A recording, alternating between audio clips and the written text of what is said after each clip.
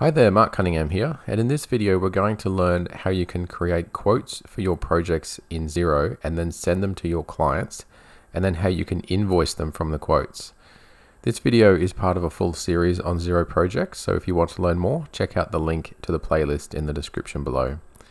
So let's jump into Xero now and see how it's done.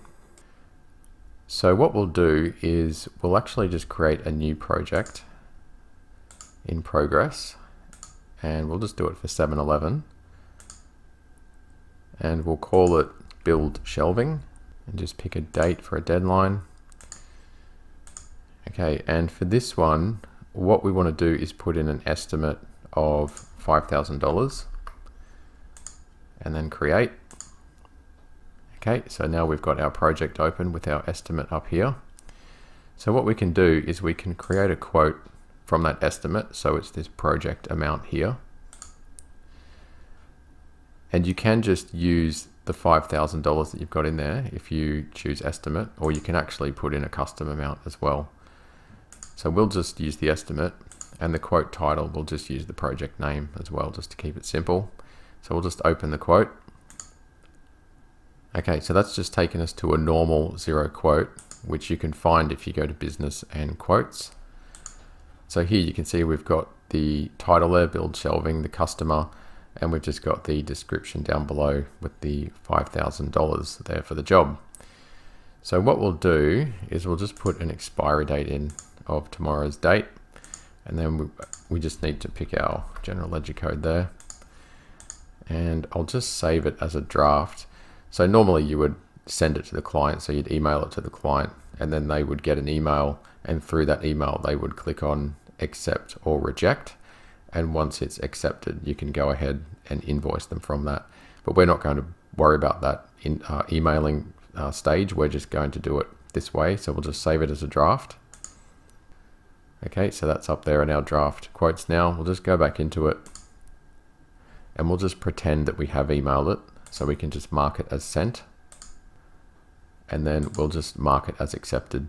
So you can do this either in this demonstration just to do this instead of actually emailing it to yourself, but in real life you can actually do this as well. If, for example, the client has verbally accepted it and they don't want an email, you can just go ahead and mark it as accepted yourself. Okay, so now we have an accepted quote. I'll just go back to quotes, and you can see it there in the accepted tab. So if we go back into the project, okay, so we should have a quote in there now that's accepted. Great.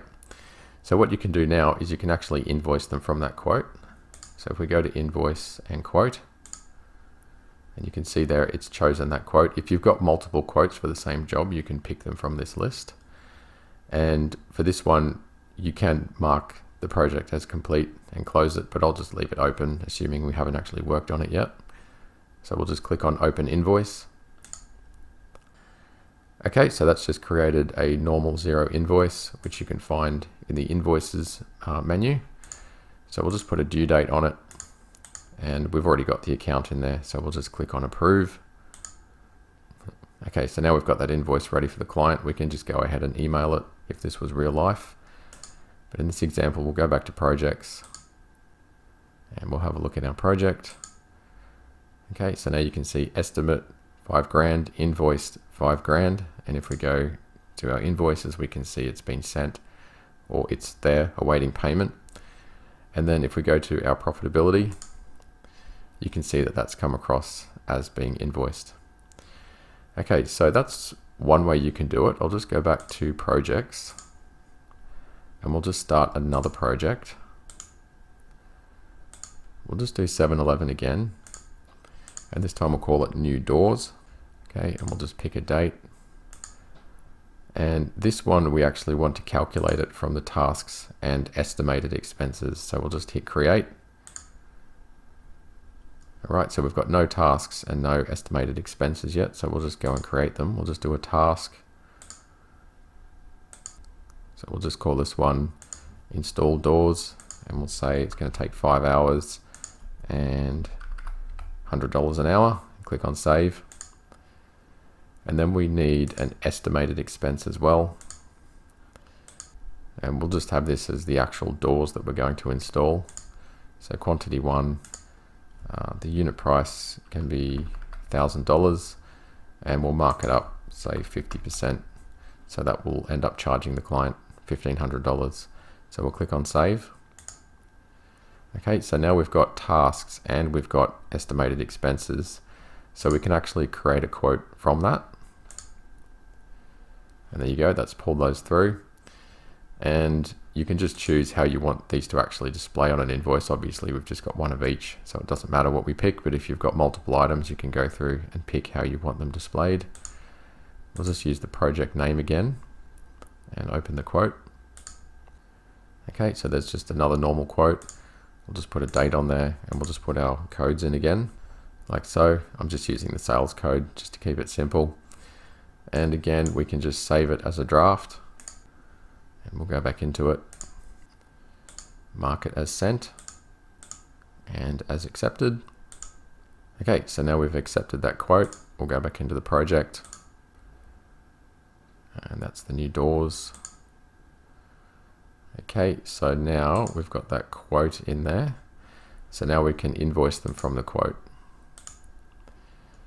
Okay, so let's just do it the same way we did last time. Pop a due date on it. Everything else is filled in correctly. It's just come straight off the quote. So we'll just click on approve. Okay, and back to the project. Okay, so there's our invoice. And if we go to profitability, you can see once again, we've invoiced the whole lot. Okay, so that's two ways that you can create quotes. You can either do it from that estimate, or you can do it from your time and expenses, or your tasks and expenses, and then you can send it to the client. They can accept it. Once it's accepted, you can then go ahead and invoice them straight from the quote.